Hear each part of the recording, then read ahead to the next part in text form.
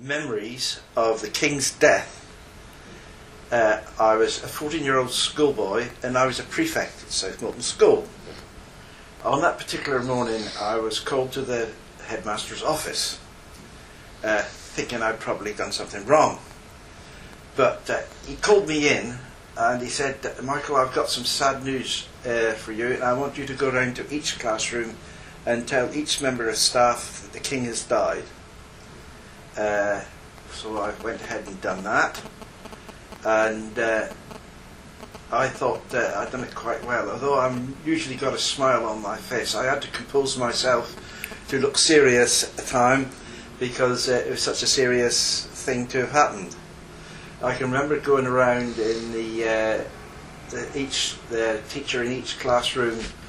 I called him out into the corridor because I didn't want to announce it to the full class, and I told him, and he said thank you very much, and he went in. He probably had a minute's silence, I don't know, but then I proceeded to the next class, and so on. That is my bit I can remember, particularly about the King's death. Now the next thing I remember is Coronation Day in 1953. We were holding a party at the village hall at Philly where I lived, and we were playing around, and we had a tug of war. Now there was 5 of us in my team and 10 in the other, and as it was such a crowd around, nobody knew what we were doing. We tied the rope to a gatepost, so the 10 people couldn't budge us. They could not make it out, but that was very funny. That is about all I can remember about those particular incidents. Okay. Yeah. Okay, that's fantastic. Thank you. And what about? Do you have any memories of the Queen's Theatre? Is that? Have you got anything to share about that? I did go to the Queen's Theatre to a few of the musical comedy things at the time, and I remember going there with my wife, left the car outside, left the lights on. When I came out, I got a flat battery. I can remember that's the last time we went. Yeah. But other than the Queen's Theatre, I did go once to the Harvest Festival service a couple of years ago, because the charity, part of the proceeds went to Headway, which is a charity that I support. Okay, thank you. Do you want to share the wartime memories? Because you said you've No, my wartime memories, I think I must be around about 3, and my father, who died that same year, and his neighbour was out sawing logs up with the old cross-cut saw, and they were looking up into the sky, and what's a dogfight up there? See, that one there's ours, and that there's a German. And I could remember that.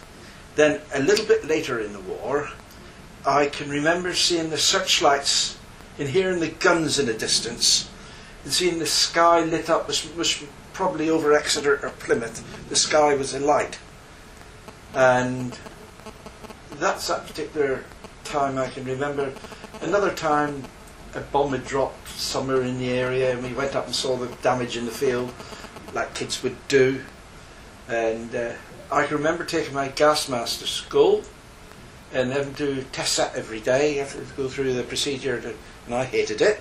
So did the rest of the kids. Yes. How's that? Anything else you want? Were there any evacuees that came down to? Oh yes, there were loads of evacuees. We were very friendly with them, and I still remember their birthdays and their names. And I thought about one day trying to trace them, and I thought, well, they may even be dead now. The same age, means probably older. But there was quite a few in the village where I lived. Yeah. So you got on okay with them. There wasn't any sort of. Oh, we got on fine with them. We played with them. You know. Yeah, it's great. And they were all in the same classes with you at school. Well, yes, because we were in the primary school. You see, at West Buckland where I lived, and obviously there's been a shortage of teachers, and our teacher was somebody in the 80s. So to be honest, we didn't learn a lot, but I did learn to read and write. The rest of the time we were doing playing with the raffia and things like that, you know. Yeah, it's good. So just while we're here and we're talking, it'd be nice to talk maybe a little bit about the years after the war, and just I'm kind of interested in you reflecting on how you've seen things change, or particular incidents that you remember that really sort of come to mind in terms of... I can remember the Queen's wedding. She was Princess Elizabeth, and I remember people listening to the radio about the wedding, her wedding to Prince Philip, as he was then. I can vaguely remember that, but I must have been 10, something like that, 10-year-old probably, because there was no television, so we didn't even have a radio. If we wanted to listen, we had to go somewhere else. We got a radio if we wanted to hear anything. We could never afford a daily paper. All my mum could afford was the North Devon Journal Herald, which she sent to India to a friend of ours who was serving in the forces in India. She sent a journal every week, which was free to send it. You didn't have to pay, in those days for that particular. And later on, I can't remember much about it, but later on, because we moved down to Philly when I was 11 in 1948. Hence, that's why I went to South Norton School, and the story of the King's death, and that sort of thing. What about, so obviously you'd have, as a child, did you come into Barnstaple much? Was that sort of something that... No. We used to walk to Philly Station and go on the train to Barnstaple, to Mum to do a little bit of shopping occasionally. Then they ran a bus service once a week to go to Barnstaple. And I used to hate riding on that bus. I don't know why, but I did. So how have you seen Barnstaple change? What Barnstaple's changed a terrific lot, hasn't it? I mean, even in recent years, but I can't remember a lot about Barnstaple, not really. I remember somebody take us into Barnstaple Fair. He parked his cars in one of the garages and he couldn't get it out because we were late coming back. I don't know how he got it out, but he did because he got us home all right. What about the village itself? What about... West Buckland itself has changed considerably. What we used to call the playing field, where the kids could go out and play, is now housing estate. And the village hall has been rebuilt, of course. And I can tell you this little snippet. They had some photographs up there, an exhibition of photographs. And me and my wife went up there to have a look at the photos. And there was one there of my grandfather shoeing a horse. Now, the kind lady that ran the exhibition, she said, I've got a photo of that, an extra one of them already in the frame for you. You can have that. So I've got it at home. And there's a picture of my grandfather, he was a blacksmith, shoeing a horse, and my uncle stood beside him. And all the village people stood up down through, because the photograph was being taken. And in those days, I mean, it must have been the 1920s, probably earlier, because there was a photo being took, everybody, all the villagers were out, stood up along the hedge, in the picture, That's super. That's super. Do you remember your grandfather at all? No.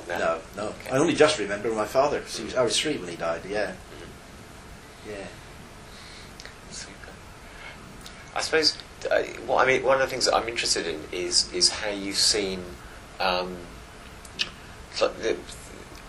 Would you say that the people of this place, the people of the village or Barnstaple, have changed? Would you say that they're basically the same mixture of people as they were in the past?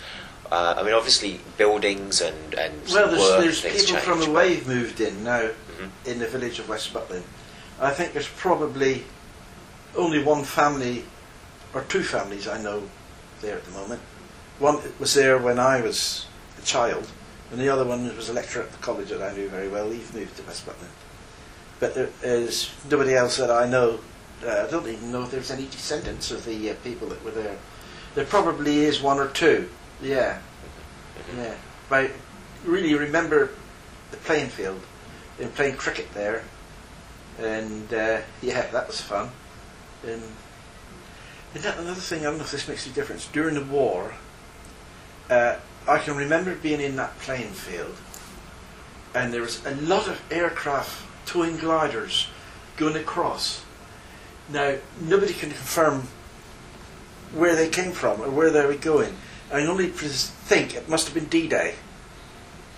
But the sky was full of them. And I've tried to get people to say, well, where would they come from? Nobody seems to know. And it wasn't a figment of my imagination, because I I can remember seeing it. The sky was full of the aircraft twin gliders. Was there a sense of you or other people around you being very frightened in the war, or did that kind of pass your mind? No, being a child, you see, Yeah. you didn't realise the seriousness of it. Mm. You didn't. Being a kid. Mm. Yeah. And have you got brothers and sisters? Oh yes, I got older brothers and sisters. What was their experience of the war? Do you know, or through that time? My brother was working on a farm.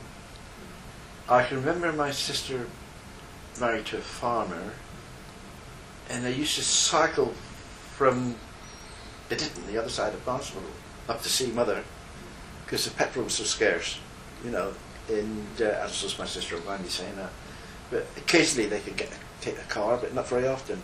They used to cycle all the way up. Blimey. Yeah. That's a long, long way. And my brother, he worked on the farm, and he lived in the farm like people did, Yes. That's fantastic. I'm trying to think of something else. No, I think I really like that story about you having to go around the school and yes, and that's the tell one that's them in the the king paper. died. Yeah. Yeah, that's really good. Yeah. Okay, that's nice. I think that gives us quite a nice sort of introduction to the what people's experiences were in terms of that. So I think we'll definitely use that one. I'm trying to think about Barnstaple, but I can't remember. I remember coming into Barnstaple on the bus. Mm-hmm. That's about all. But I hated it. Why did you hate it so much? I don't know. I just hated that bus. Yeah. For some reason or other. Yeah. Well, there's people like any other reason. Sometimes we take against something for whatever reason. Yes. Yeah. I couldn't wait to get out of the thing. Poor mum had to drag me. Oh yeah. Super. Well, that's fantastic, right? Thank you very much. Shall I turn these Yeah, you beats should on? be able to find something like Yeah, that. yeah. No, definitely. Yeah. Definitely. Okay. Stop that. Yeah, I can remember the American soldiers in their vehicles driving through the village. Really? Yes. Okay. And people sort of stopping and staring and Yes, looking at that going on. Yeah. We used to go to my auntie's place, which is at Widmouth. It's near Watermouth Castle. And they had a private beach, or the lady she worked for, and we were allowed to go down and swim. We loved that, and all of a sudden one day we were stopped because they were mining it, and we could see them walking along pitting the mines down, and we had to stop. Yeah, that's one thing other I can remember. You see, yes, we couldn't do no more swimming. We had to stop. We used to love it because the summer seemed to be endless. You could go down there ages and mess around in the water, and it was lovely until they come and don't mind it.